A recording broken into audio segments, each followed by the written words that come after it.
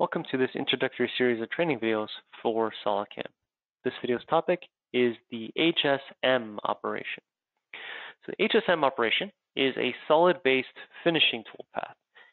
And what we mean by that is basically the geometry for this toolpath, for this operation, will be a solid. Generally, you will default to the target model because that is one solid that you already have defined in your part file. And if you always reference the target in every one of your 3D toolpaths, you have one solid that you can manipulate that will update all your toolpaths. So it's always a good idea to use the default unless you're doing something specific with your part. HSM has many different options in it. So in this video, we'll cover the basics of HSM, and then we'll go through each one of those options in terms of the basic terms of how that works. So let's start by finding where we can get the HSM. So SolidCAM Operations tab, you can see that there's a HSM option there, or SolidCAM 3D, there's an HSM tab there. And like I was mentioning before, there are many different options in the HSM. So in this video, we'll start with the basics of HSM, and then we can go through each one of those options there to see how it can be used. I always like to go to the setup or the operations menu, add milling operation, and then you can go to 3D HSM. So let's take a look at the first toolpath here, which is horizontal machining. So horizontal machining is just one of the many options in this list.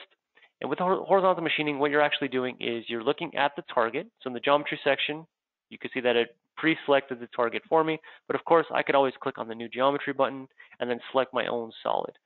Really, the only time I would ever do that is if I'm including not just the target solid, but something else. On our YouTube channel, there is a tips and tricks video where I show how to account for the fact that there might be holes in your solid that you don't want to machine at this time. So in that case, I create a surface on top of the solid, and then when I go back into the HSM toolpath, I'll select surface and my original solid and get a model that says something like model. So that's really the only time I would choose a new geometry. But on a general sense, when you're using HSM and some of the other 3D toolpaths in this introductory series, you're going to use target because, again, that is one solid that you're using to define all your operations. So if you have to make a single change, it filters through all those operations. Under tool, HSM is predominantly a finishing toolpath. So you're going to use things like flat end mills, bull end mills, ball end mills. There are other toolpaths in here that can use the different shapes of tools, but mainly it's going to be those three basic tools. Constraint boundaries allows us to control where the tool is going to travel along the target. So in this case, we're looking at a large solid, but we might not want to do the entire solid with a single tool. We can use the constraint boundary to limit the travel of the tool to certain areas. For more on how this one section works, I would refer you to our YouTube channel where there is a playlist called HSM Boundary Type, where I go through each one of these options here. The passive section is where you see the main parameters of your HSM toolpath. Now again, there are many technologies in the HSM toolpath, so this section will look a little different for each one of those technologies. So this is actually where we're going to spend the most of our time in this video series here. We'll start with the horizontal machining and how to program for that. So being a finishing toolpath, I'm going to set my wall offset, my floor offset to 0. If I'm working on a part file that has been translated from a third-party format, like an IGES file or a step file, then the surface quality might be a little off. It might not be 100%. I might get a bad-looking toolpath just because I'm trying to stay true to that translated file. So in that case, we have cut tolerance. This allows me to analyze those surfaces either a little more finely or a little more coarsely, depending on the quality of the surface, and that way I can refine the quality of my toolpath. Minimum offset, we're controlling essentially the step over, but this being horizontal machining, I'm only controlling just the step over radially. And you can see that I have a min and a max. And this accounts for the fact that I might not be using a tool that has an entirely flat bottom. Maybe I want to do only a minimum step over for my type of tool and a maximum step over for the maximum cutting surface that I have on my tool. So this gives me the ability to kind of control radial step over with a min and a max. Smoothing, if I turn this on and off, that lower left corner graphic shows us basically what that's doing. You can see that if I have a series of lines that make up that corner, As soon as I turn on smoothing, you can see that it turns it into an arc. So smoothing just finds those really jaggedy edges and turns it into a nice smooth arc. And that should, again, further refine the operation, further refine the toolpath so that it's a little easier to machine the part. The tech core areas, we're looking at a solid here, and I'm telling it to apply these rules to the solid as a whole. I'm actually going to give it this additional rule of if it can do a side entry, it will do a side entry, rather than doing a ramp into a cavity. So it's really just looking for those areas where it can actually do somewhat of a side entry. Refine corners, again, further refining the toolpath. So if we are doing any kind of 90-degree turn, and I'd rather not do that, I can turn on refine corners and give everything a corner rad. On the right side, point reduction, again, more ability to refine the toolpath. So if the chain geometry, the toolpath itself, is a little erratic, and I'd like to smooth out the movement of that tool. If you look at the wireframe of the toolpath and it looks a little erratic, you can reduce the number of data points or even increase the number of data points if you want to take a closer look at your part. And again, you can further dial this toolpath in by just reducing or increasing the number of data points. It's on the top right corner here that we're actually going to see some effective parameters here, and that is the limits in the Z direction. So in constraint boundaries, we told it where it's limited in terms of travel in the XY plane. Here, we're telling it how much of the solid and how much movement of the tool is allowed in the Z direction. So if we set it by target, you can see that it gave me the Z top and the Z bottom of my target. If I set it by stock, it'll look at the Z top and Z bottom of my stock definition. Now that is just an automatic feature, but if I want to say, for instance, here in this particular one, horizontal machining, I don't want to go past this bottom face here because that is the last horizontal face on this part, and past that point, I know there are no other horizontal faces. There really is no need in analyzing the target past that point. So I could set Z bottom to that point, and then it won't even bother trying to do any horizontal machining past that point. This is a finishing toolpath. So I don't need it to do anything over here because I'll be finishing that with a completely different operation or a completely different strategy inside of HSM. So talking about smoothing, in the smoothing tab, you actually have the ability to refine the parameters of how to smooth out those corners. So you have maximum radius, and then you have some tolerances for those lines that you're analyzing. Under axial offset, you can turn this horizontal machining toolpath into a semi-finishing and giving it some additional passes here. If you turn on axial offset, you can give it number of passes. You can tell what the distance between those passes are. So this is a way of just kind of doing a little bit of a semi-finishing with the horizontal machining toolpath. Under edit passes, what we're doing here is we're turning this 3D toolpath into a stock recognition toolpath. So there's a little bit of a difference here. Once you choose HSM, it is looking at the target solid to see where the faces are you'd like to machine, but it's not really taking into account if there's any material there to be removed. Now, if we already finished, let's say this face here and this face here, but we didn't even bother to do these ones yet, then if I turn this on and edit the toolpath based off of the updated stock, it'll actually see that there is material on these faces, but not these faces. And it'll remove or trim the toolpath so it doesn't even bother doing the areas where there is no material. So this right here turns this into a stock recognition toolpath, recognizing the updated stock. This toolpath is already doing its own gouge checking against the target model, but if I want to add some additional ability here to do some gouge checking, I can tell it to look at the vise as well, and it'll trim the toolpath so it avoids gouging any additional solids that I've defined in this CAM part file. So this one section here allows you to kind of trim the toolpath to further dial it in. Under the link, now going back to kind of more general settings inside of HSM, under link section, this is where you control the movement of the tool around the part. So in this case, climb milling versus conventional, or we could just set it to bidirectional. If there are instances where we need to link the toolpath in certain ways or adjust how it moves, we have all the options over here. Starting points and adjusting clearance levels and such. So what you're really doing here is, again, this is sort of an automatic toolpath. So this section alone gives you the ability to kind of take further control over those automatic settings.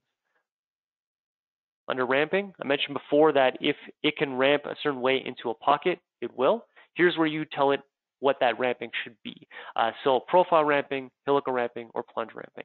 And as soon as we check on one of the other options, it opens up the parameters for that. So for instance, if I wanted to do helical ramping, I get options for helical ramping. If I want to do profile, I get the profile options there as well. So this is really just controlling how it enters into the part. Strategy, retracts, and leads. Each one of these has a similar function of just further refining the different aspects of this HSM. A lot of the times the default will do you what you need, but if you have some specific ways you'd like to retract around the part, for instance, if you generate the toolpath and it looks like it's moving a lot into the clearance level, then you can change how your retractions work. But the passive section is where I'd like to spend most of the time in this video. So right now, let's take a look at the horizontal machining toolpath in terms of wireframe. So from the entire solid, it recognized just those areas there, the tops of these bosses and those flat areas there. So what you'll see is that it generates the minimum and the maximum offsets. It is moving around just on those flat areas there. So from that entire solid, it finishes that right there. We go to the next one.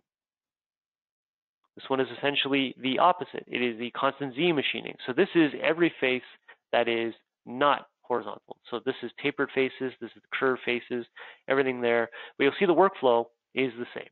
We're looking at the target. We're choosing whatever tool we like. We're using constraint boundaries in a similar manner.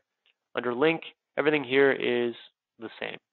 It's just the passive section that is different. In this case, again, this is a finishing toolpath. So we're doing wall offset of 0, floor offset of 0, cut tolerance. This time, though, this one is only for vertical faces. So now we only have a step down that we control. We can detect flat areas if need be, and we can do some smoothing if we need as well. So all we're really doing here is just machining all the faces that the horizontal machining did not do. You can see that the limits in Z are the same, but now we have this additional angle option here as well. So we can limit the travel of the tool, or at least limit the recognition of the tool by the angle of the face. So if we're looking at some of these faces and some of them are purely vertical, I might not want to even bother with purely vertical because I can do that with a profile operation or maybe another toolpath in here completely. So this particular option with this particular tool, I don't want to waste it on purely vertical faces. Maybe I can just do it on just the curves and the tapers. So this is kind of an angle filter that allows me to make sure I only address the faces that are appropriate for this toolpath. We covered smoothing in the previous one, so it's very much the same. Adaptive step down, because we're moving in the Z direction and we're giving it a step down, there might be certain features on this part that fall in between that step. So in this case, we're doing a 10th step. There might be some fillets in here, or maybe there are some flats in here that are falling in between that 10th step, or whatever the step I've defined. In this case, I can actually get it to insert additional passes that fall in between those steps. So let's say instead of a 10th flat or 10th increment on these walls, I wanted to take a look and maybe add this, add a little bit of a precision here so I can get a better scalloping on that face. I can insert some passes and get it to clean up that face a little bit more before we move on.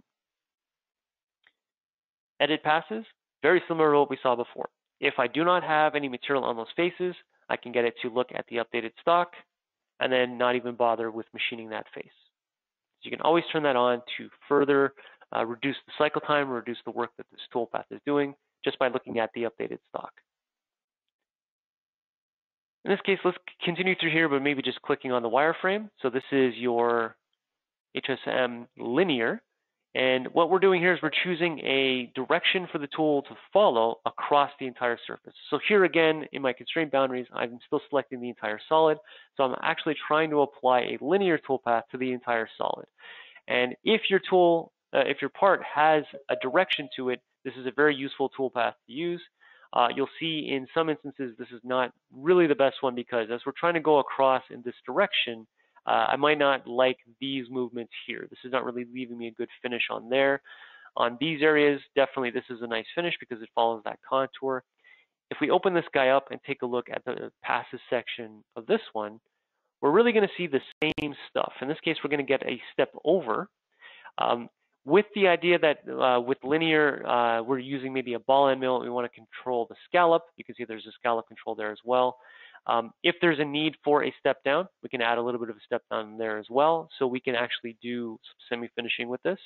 But I wanted to draw the attention to this section here. So again, we can tell it which direction we'd like to move in the linear direction by just telling it an angle off of the x-axis, x-positive axis. So either by an angle, or we can choose 2 lines or 2 points to define a line, and then that will give us an angle from the x-axis as well. So this is really just the direction that we're moving across the part, and we also have angle limits here as well. So if we didn't want to bother with doing linear movements on certain faces, we can ignore those as well. The only thing here that's a little different as we go through the tabs, again, edit passes, and there's an axial offset here as well, is the cross. So if you take a look at this, this would actually leave not really the best finish. So there is a way to go in the opposite direction, the perpendicular direction, just by telling it to repeat the toolpath, but in the different direction. So you can get that cross pattern. You can get a better finish with just repeating the toolpath going in the opposite direction.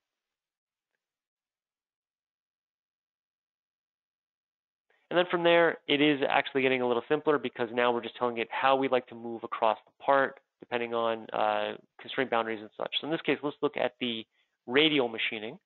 This one's including a working area, or in this case, a boundary type that is only for this dish. Let's open this guy up and we can take a look at the parameters of that one. So in the passive section, this being a radial machining, which is very much of just a star pattern or a spoke kind of pattern, what we're doing is, again, we're giving it a step over. So this is a step over across the surface. We're defining the center, the minimum, and the maximum radius of the feature we're looking to machine. So in this case, I have the minimum radius, maximum radius. I've got the center that I've defined using a sketch.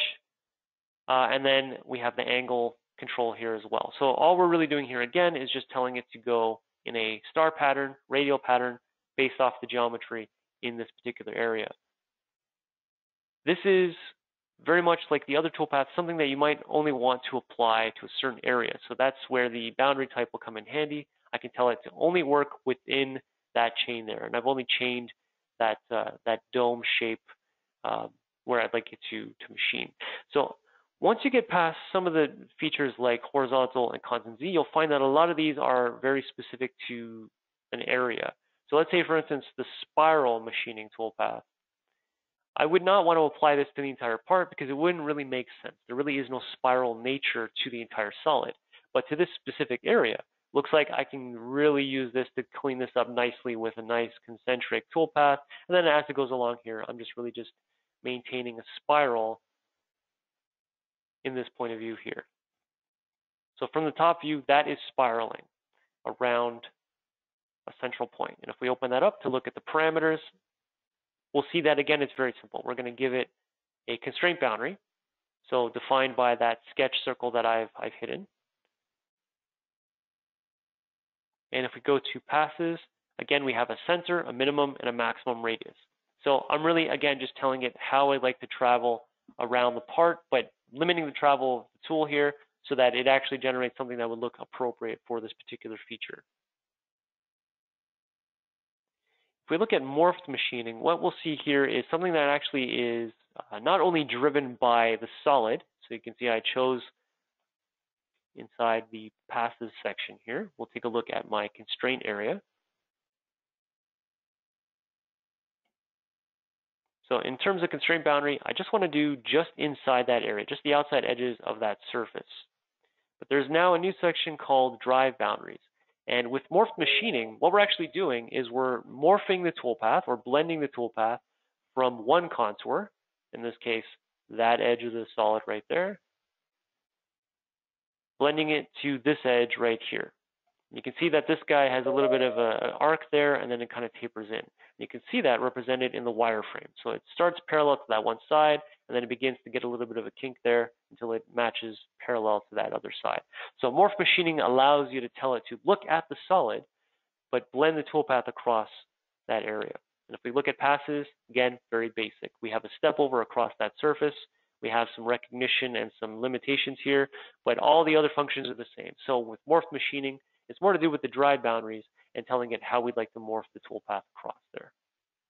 And of course, we have cross and along. So I'm doing it as an along. I'm following that parallel, but I can always do perpendicular to that as well using the across section.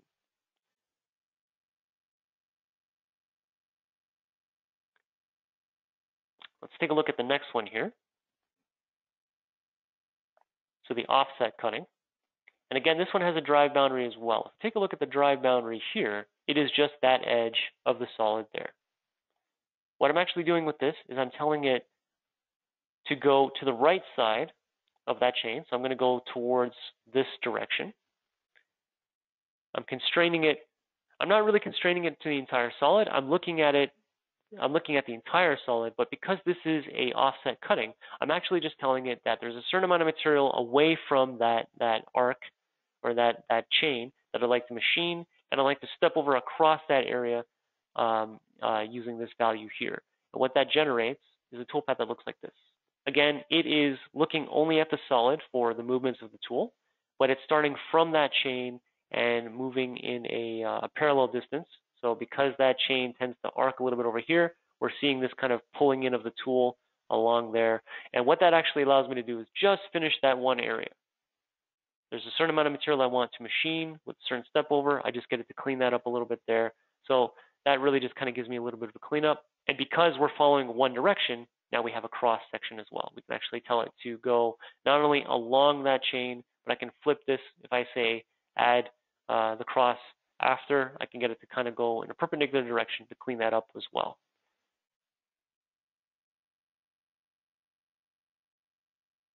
HSM boundary is more of just a projection of a toolpath. So let's take a look at this from a perpendicular view.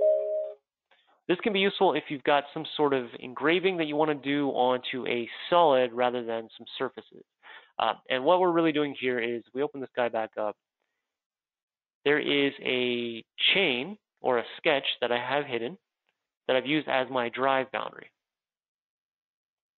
It's really just a circle that I've projected on the top, or I've sketched on the top of the part. And you can see that it projects that circle onto my solid. So whatever shape my solid takes, I'm actually projecting that circle on there. So this can be useful for some kind of unique trimming. If you're looking to do any kind of trimming, if you're doing engraving on a solid, there are many applications for the boundary machining. And because of just how simple it is in just terms of projection, there really isn't much in the passive section. There is the wall offset, Z top, Z bottom. There really is no control over the movement of the tool because that is all driven by the drive boundary.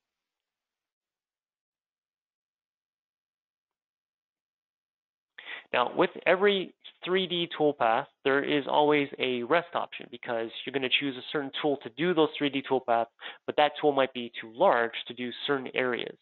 So what we get is the rest machining option to allow it to recognize that a previous tool has already acted on the part, and now we want to do some remaining stock removal with a smaller diameter tool. So let's go through this one in a little more detail. So we're still looking at the target as geometry.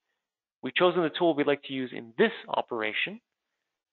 Constraint boundaries, we're telling it to look at the entire solid, but again, if you're doing rest machining, you might not want to do the entire part. So this is where the constraint boundary section can help out a little bit more, because now I might not want to do a lot of machining with this small tool over the entire part. I might want to just do it in a certain area. Now the reference tool is the previous tool that was used. Now this is assuming that we'd like to reference a ball end mill, but in production now we're actually looking at using different tools. But currently you can only reference a ball end mill that was used previously to machine the part. And what this will actually tell it to do is look at how this part would have been done with this size of tool, and now with a smaller diameter tool, we can actually machine what was left over. And in the passive section, that's what we're actually doing here. We have parameters in here, again, very similar to what we saw before. Wall offset, floor offset, Z top, Z bottom, point reduction. But what we're doing with these lower sections is taking a little more of an analysis as to what the previous part could have done. So now that we have a smaller ball mill, we're looking to only work in the tight areas that was left behind by the previous tool. So bitangency angle is essentially the angle made by the tangent points of the ball with each corner surface. So that tangency right there, that tangency right there, what angle that makes. And that allows you to control what is actually a tight corner that this toolpath is going to focus on. And because this is a multi-directional tool, we have a step down and a step over. Steep threshold, you have control over how steep you would like to go with this toolpath. The shallow areas, you can tell it what we'd like to do in the shallow areas. So as I toggle through this, you can actually see how it addresses some of those areas there. And then just see if I can get my mouse in there, the stroke ordering, you can just see how it recognizes the different features on the part and how it'll move around. And then of course, this being a rest machining operation, it already is looking at what material is left behind that you can machine just by the reference tool. So what that previous tool did not do, what this tool can do. But even more powerful is the edit section here, where we can actually tell it to look at the updated stock. So not only are we trying to analyze what the previous tool left behind, we're also analyzing what is in the stock and what needs to be, what was already left behind by other toolpaths. Maybe not simply just one reference tool, but the rest of the tools, rest of operations, what is left behind. So again, this section works the same as previous, but it takes on a little bit more of a power here because we're actually looking to machine only what was left behind. Let's exit out of that one. We'll take a look at one of the more powerful HSM technologies, and that is the 3D constant step over. So 3D constant step over is the kind of toolpath that you would use if you're not sure what direction you like to go around your part, or if you're looking for a specific finish on your solid. So let's start from the beginning here. So it's still using the target as our geometry. We're choosing whatever tool we'd like. In this case, I'm using a ball end mill. Constraint boundaries, I'm limiting the travel of the tool to, let's say, only within that circle there. So in this case, I'm using just the constraint boundary to limit the travel of the tool, but you could do this toolpath through the entire part. The drive boundary is what we're offsetting from. So we can reference that. It's really just the same circle. So I'm looking to get that nice circular pattern on our part. Now if we go to passes, again, wall offset, floor offset, Z top, Z bottom. We have some angle limitations here as well, point reduction. It's this section here that's a little different. In this case, we have a horizontal step over and a vertical step over. And the reason they're referred to like that is because we are essentially projecting this constant step over toolpath onto our part. If we take a look at the wireframe, we're offsetting from that circle and going from inside out. So it might look like a spiral, but actually what we're doing is we're offsetting from that drive boundary by these values here. If we look at this from the top view, it should look like just a simple circular toolpath, offset from that circle, working its way outwards. If we rotate this around, you can see that it is almost like it is just draping a offset toolpath onto our part. And of course, we have the same functionality here of edit passes and axial offset. Now that is how you would actually really tailor this guy in. You would choose constraint boundaries, you would choose drive boundaries, but let's say if you just did it by default. So this is using the outside edges of our target. So this is going to be a rectangular looking toolpath, and you can see that it actually is starting from the inside going out, and it's doing almost like a rectangular toolpath. You can see as it gets closer to the edges there, it is just doing those corners. And that's because it is trying to offset with that 20 thou that we gave it as an offset, and it does eventually work towards just a center area there. So this will definitely leave a good finish because you can see it moves in all different directions. So it actually is cleaning up in areas that normally a simple linear or a simple horizontal would not do. But it is the longer of the toolpaths because of all those different movements there. So this is the type of toolpath I would use if I'm not sure what angle I'd like to go at or what geometry or technology I'd like to use. But the drawback is it's a very large toolpath. So that's why it actually benefits from having that drive boundary. You can actually tell it specifically where you'd like to machine the part. Parallel pencil milling is the idea that maybe there are lots of little nooks and crannies, little corner rads, little tight areas on your part that you'd like to address specifically with just a very small diameter tool. So let's take a look at that in terms of the operation manager. So there actually are there's pencil milling and then there's parallel pencil milling. And the reason there's only one on here is because pencil milling is really just, it'll take the tool, find that bitangency angle we talked about before, and then just do a single pass down there. With parallel pencil milling, you get what we see on screen right now. We actually give it the ability to give it some offset there, so it actually can feather in that area. Let's take a look at this again. So target is our geometry. I'm looking to use a 1/8 ball end mill, and I'm looking at the entire solid, but again, you can use the boundary type to limit the travel of the tool. Maybe there isn't corners in certain parts of your file, so you don't want to bother analyzing the entire solid for areas that do not have corner wraps. So you have the ability to kind of limit the travel there. Pencil passes, these are the parameters on what is a pencil pass. So there's our bitangency angle. We can see, we can take a look at if we imagine it as having an over thickness, so we can get a better idea of the bitangency angle. And again, we can also actually see if there's any material in those corners as well. So we don't have to bother doing pencil milling if there is actually no material in that corner. And then passes. Passes, once we've established what the pencil passes are, what those corners are, using the various factors, now we can just apply how we're going to take care of those. So we have a vertical step over and a horizontal step over like we had before. So again, they're referred to as such because we're going to move in all different directions. So really just looking how we're going to move up and across those different areas there. And then if we end up doing a lot of them, we can just limit it to just doing 5. And then if we need to, we can actually add some variable steps in there just to kind of clean up the fact that maybe some of the features of these corner rads fall in outside of that 10th step. The rest of this is the same as what we had before. Z top, Z bottom, point reduction, edit passes, axial offset. So this particular toolpath is a very good toolpath for cleaning up the little areas with a very small tool. And then finally, in this representation we have here is the 3D corner offset, which is a little different from the 3D corner step over we saw before.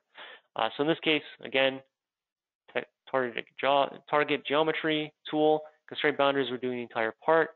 This one's actually looking at the pencil passes again, so we get a better idea as to where the corners could be, and then we're going to apply some technology to that as well. And all we're really doing here is we're going to generate a large toolpath that incorporates the localization of it. If we kind of look at this from the top view, you can see that it actually doesn't just have one central location, one central kind of node. It actually is looking at the local contours and offsetting from there. So you can see there's a little bit of a kind of a central area there. If we move this around, there's kind of a central area there. So it actually, what it does is it looks at those pencil passes, looks at the solid as a whole, or at least what is within that constraint boundary, and it generates a little more of a local kind of step over. And again, this one is a rather large toolpath, but in certain instances, you can see that it actually is moving around the part a little more cleaner than if it was just a simple linear, or if it was just a 3D constant step over. So this one has its features. It's really more to do with the drive boundary, or in this case, the pencil passes. But you can get this one to really clean up a part that otherwise would not be well done by some of the other features. Now, some of the other features that weren't actually represented in this list, let's take a look at those now. So we have constant Z machining, which we covered. Really, that only covers just the vertical walls, the tapered faces, the curved faces, but there might be a need to do a little bit of a horizontal move. So the hybrid constant Z allows us to do that. Hybrid constant Z, if we switch it to that option, you'll see that it actually, in the passive section, it has a little bit of a step over as well. So this one should take care of a little bit of a horizontal area. It's kind of a hybrid between the two. But with that in mind, if we jump down to combine, you can actually combine your constant Z machining with any one of the other options there. And then using that angle limit, you can tailor which one does what. So in the instance of constant Z combined with horizontal, you basically can take that one tool and do any vertical faces, any taper faces, in addition to your flat faces. Or if you want to do the flat faces with a linear machining, then using those angle limits, you can tell it that everything between, let's say, 0 and 45 is one, 45 and 90 is the other one. So whichever one does a better job on the different features, each one of these options here will tailor to it. So combine constant Z with, and then you have the ability to mate those together. I referred to it as spiral machining, but a little bit of a correction. There is both a spiral and a helical machining. Helical machining will simply just generate a helical toolpath. So helical toolpath is really just a progressive Z movement down a part. So this would be best used on a solid that has kind of a continuous nature to it. So if I were to do a Z top from here and a Z bottom that ends at maybe that rad right there, I could do a helical on that, but I would not do a helical on this entire part. So helical is very similar to some of the other toolpaths. It just adds a helical toolpath to the overall part.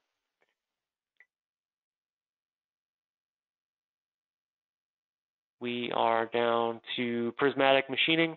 So prismatic machining is, again, a little bit of a hybrid of the constant Z and horizontal. It really just looks at things in a prismatic view. So if we open that guy up, we'll see that in the passive section. Again, it should give us a step down, step over, and it will apply